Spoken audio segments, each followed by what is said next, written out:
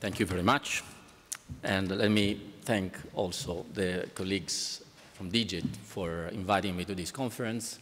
What I'm going to present actually is a joint effort because I consider it as such of, an interesting story because it started in a local department in DG Connect because there were real business needs to be tackled. And then little by little, this tool was taken up. And now it's a corporate tool, and it has been also presented in the 2016 ISA² Programme. So it's a joint success story, if we can call it this way. Yes, and Doris stands for data-oriented services. You expected here, I think, a young girl presenting to you something, but Doris is not me. It stands for data-oriented services. A little bit of background, which touches a bit on the policy dimension, because after all, these conferences is also about policies. So nowadays, we see an overproliferation, a lot of excitation on the social networks of people that want to contribute somehow to the public debate on this or the other policy, or maybe on this or the other referendum or elections. And you know, it's very well known by everyone now that this kind of hyper-excitation, we call it hyper-connectivity. On one side, it gives the feeling of freedom, of having a say on everything, and of course, of a kind of a democratic participation. On the other hand, it makes the public dialogue quite unsustainable, as you can imagine, because it's the fertile ground for these kind of emotional flows that can generate opinions and can influence big polls on one side, and the spread of disinformation is one of the other phenomena. And definitely, government needs to be prepared to tackle that because it's about our future, and many people believe that all of this is also somehow threatening the foundations of the democratic process, if not tackled properly. It's not a kind of an alarmistic statement what I'm saying, but it's important as a government and a public servant working behind to be aware of that and put in place the right measures to tackle that new trend, that new emergent trend. And of course, many governments at all levels started to build their own platforms just to host a conversation in a different manner, in a more quiet manner, in a more organized manner. You see the city of Madrid, just to give an example, or even the citizen engagement has been a leitmotif of the French government. So we have platforms at all levels, and actually in the Commission also, we equipped ourselves with our own tools, with the EU survey, better regulation, that is the policy foundation on that. And of course, all the work that is behind Doris has to be considered also as part of that. So data-driven participatory policies need to be provided with the right tools and the right methods. So, and when the government wants to engage with their constituencies and citizens at large, there are different ways of doing that. You can see the social network on one side, so government are present in the social network. This is the common shared place where the conversation takes place. On the other, but as we said, there the conversation is rather chaotic and not easy to grasp. I would challenge everyone to say, let's summarize now what happened in that particular conversation on Facebook or on Twitter. Not that easy. Maybe there is someone with the right data analytics tool able to do that, but we as a citizen, as users, we are not that prepared for that. On the other side, you see governments that, for instance, we do it, and that is part of the better regulation, let's say, regulation. We have the obligation that each time there is a legislative proposal, we have to put a survey online and ask everyone to have a say for at least 8 weeks, if I'm not wrong. That will take, by the way, will be the same for the forthcoming digital strategy. We will have to do that, and everyone will have the possibility to contribute. This is just great. But of course, that type of engagement is very structured and perhaps not for the layman or layperson because it's pretty technical and not easy to participate in. On the other side, there is also the emergence of a new type of approach, semantic-driven, and where I think a discussion on semantics interoperability would be, I think, appropriate. Like the example we developed some few years ago, that is the Futurium, that is still online, but of course there the challenge is also how to find the right trade-off between the freedom of having a say in whatever form and putting a kind of layer of semantics reflecting the policy-making vocabularies. I mean, we speak about the challenge, we speak about a vision, or we speak about, you know, a problem, a barrier, a cost. This kind of terminology, which is not certainly for everyone, it would be great that if everyone would be able to discuss about concepts that, and subjects that, on which there is a common agreement and not jumping from one to the other as it happens in the social network, which makes things not easily handleable. So all of this to say that whatever engagement platform you have, the challenge is to gather and to cross-link and cross-fertilize all the inputs and then make sense of it and to do it rapidly, because when we do policies in every government, we are always challenged by time constraints. And so the first step, I think, but that is very trivial, I would say, is to agree on a common data model.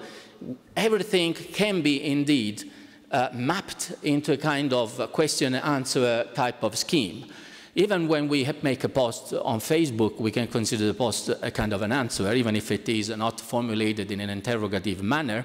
But then all the comments that follow to that, even the likes or the dislikes that you might want to put, they are kind of reactions, more or less emotional, more or less logical, but they are more or less kind of reaction to a kind of a question. So in general, you can map it in a pretty simple manner, as you can see there in the table. And of course, you can have closed questions with the kind of multiple choices, as the one that we have in the Better Regulation EU survey channel. And you can have totally open text question. And that is where text mining becomes crucial. And I'll tell you more in a few moments. So that is important that when we couple the kind of a front-end part to engage and the back-end data analytics engine, we have readers able to read from whatever source, either by crawling or by of course, accessing via APIs. So, and that is basically the way Doris works. So it's a backend to a number of stakeholder engagement channels, if you want, but the most important being, of course, the EU survey one. And it offers is a kind of a collection of algorithms and techniques, if you want, integrated through a layer of integration. And I will explain more for those who like more to know what is behind in terms of algorithm tools. And of course, a kind of user interface front end that is tailored to the real needs of people. So imagine a consultation with a normal questionnaire that is gathering, 10,000 replies. The baseline for us was basically a spreadsheet. So imagine you have to process with a spreadsheet this amount of it's like a table with 100 or 50 columns and 1,000 or 2,000 rows. Not that easy to be summarized. So here, Doris, the first, let's say, feature that offers to the users is the possibility to navigate, to filter, to concentrate and focus on one member state or one type of responder, maybe industry only or SMEs or whatever. So to do a kind of a filtering and the typical filters that you can apply to any data set, even including geographical one. Secondly, normally in Europe, we have 27 languages, even more maybe, and people can submit their answers in any language. So we incorporate the machine translation ATC, e-translation now, into the tool. So you can get an answer in German, you click and you get it in English, and you click back and you get it in German. Why we did this? Yes, because unfortunately, that's a weak point, Our algorithms work predominantly in English because the training data sets are in English, in natural language processing, you know, and one challenge for the future would be really to extend these training data sets to all languages. You can do plenty of other features. I'll be short here. Keyword extraction that you can use, for instance, when you, in plenty of other applications than just these. Named entity recognition, if there is someone mentioning a state, a person, or a company, or whatever, the tool recognizes these. And that's very important sometimes because when we need to do the summaries, we want to know if that or the other particular stakeholder made a contribution or not. Sentiment analysis, that's typically another classical, let's say. But what is important, besides also clustering features, what is important is also that it does, offers a kind of help to the typical job that a public servant does in any government.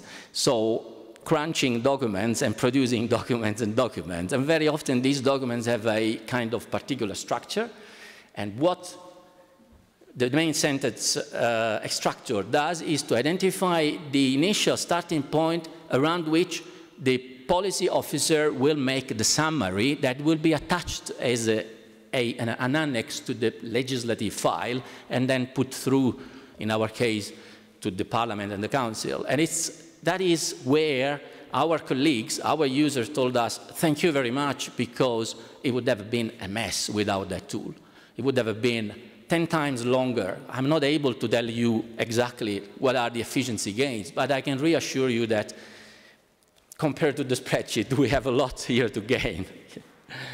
Okay, so what is important is also that campaigns are recognized. For instance, in a couple of consultations, for instance, on the firearm or made by our colleagues in the GROW or the Common Agricultural Policy, we had organized campaigns.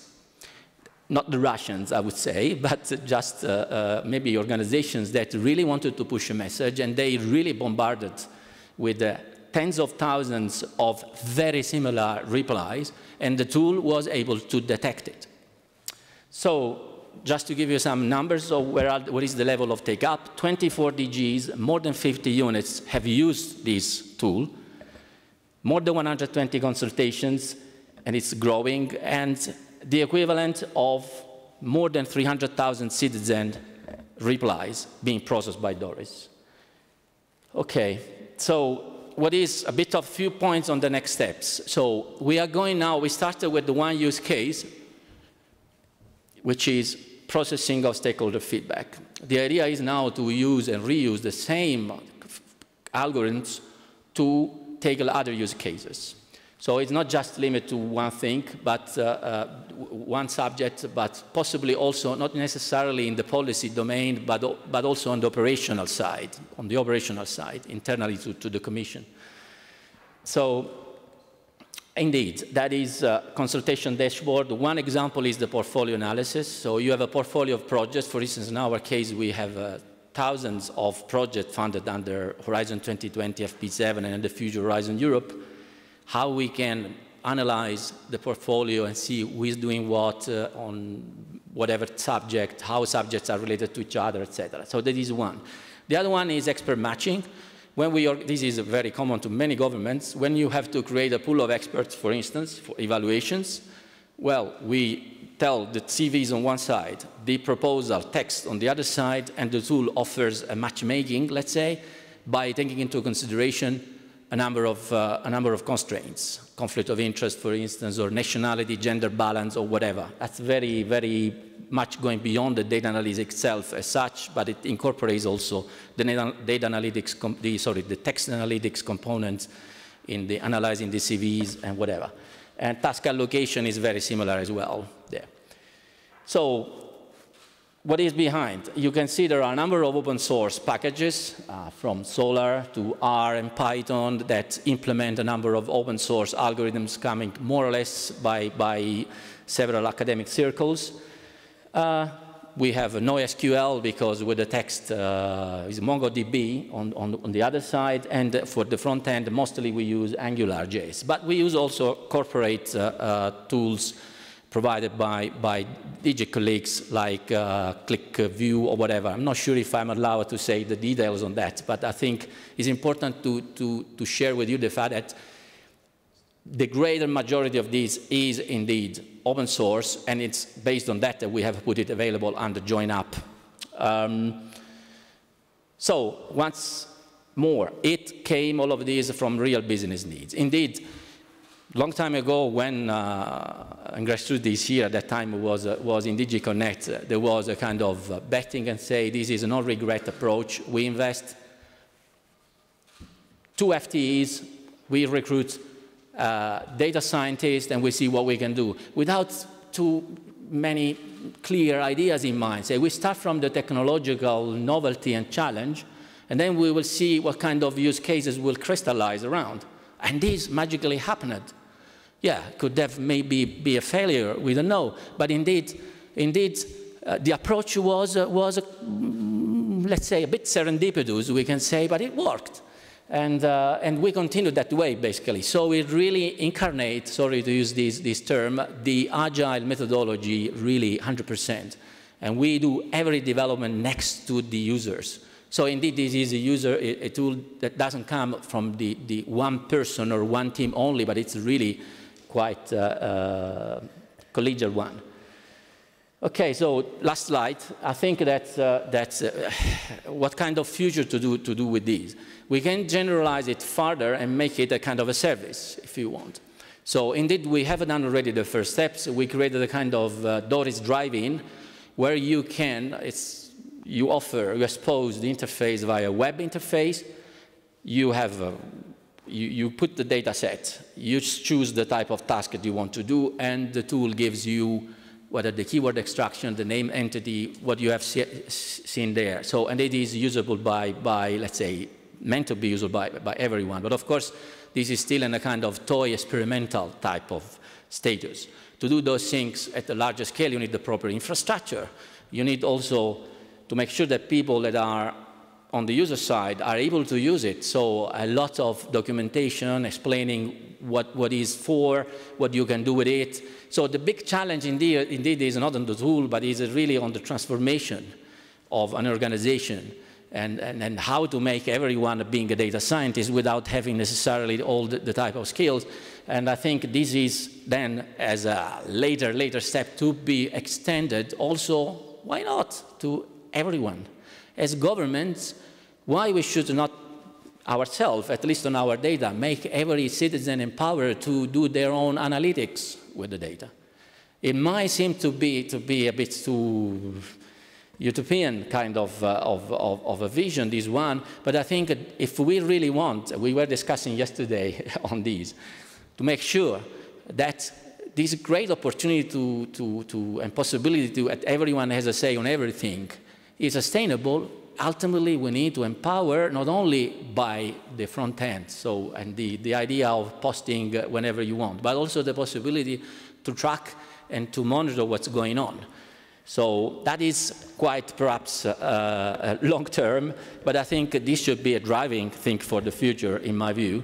And all of this, just to tell you that it is part of a greater initiative that is led by our colleagues in Digit, together with another 4 or 5 directors general, that is called Data for Policy, and that's it. So if you have any question, I would be happy to take it together, of course, with the previous presentation questions. Thank you.